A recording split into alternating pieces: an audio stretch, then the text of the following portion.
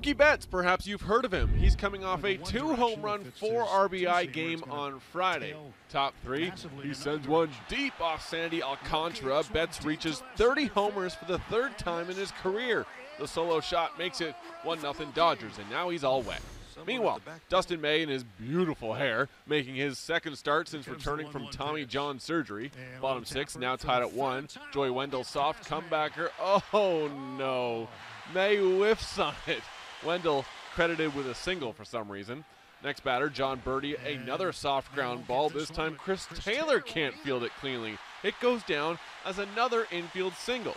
Next batter is Gerard Encarnacion, and he's going to make them all pay as he sends one to left. Now Joey Gallo's going to come home with it, or well, I guess he tries to come home with it. He throws it about 30 feet wide of home plate, so a run scores. Marlins lead 2-1.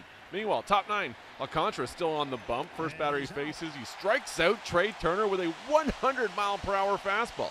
Alcantara is the first starting pitcher this season to hit 100 in the 9th inning. Later in the inning, bases loaded and 2 out.